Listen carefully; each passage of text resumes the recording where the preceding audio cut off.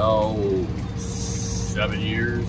Started out a new career and loving every second of it. I've driven with USA Truck when I started, Heartland because the grass is greener, and then moved to Roadrunners and owner-operator. Mainly because I was told that was a place to work, and I wanted somewhere where I could fit in and be part of a team, and I'm here and I'll retire here.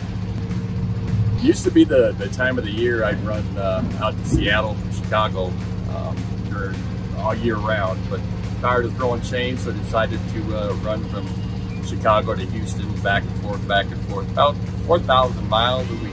Some like less, some like more of it. More than 4,000 is kind of tough. Anything I really need as far as fuel discount, tires, maintenance, inspections, any questions I have about routing, storms that I may not be aware of, events I may not be aware of, we get emails and alerts about. At Roadrunner, I personally feel, and talk to other drivers, feel like I'm part of not a team, because that term is just wore out, part of a family, because people know people by first name. Yes, I do have a number.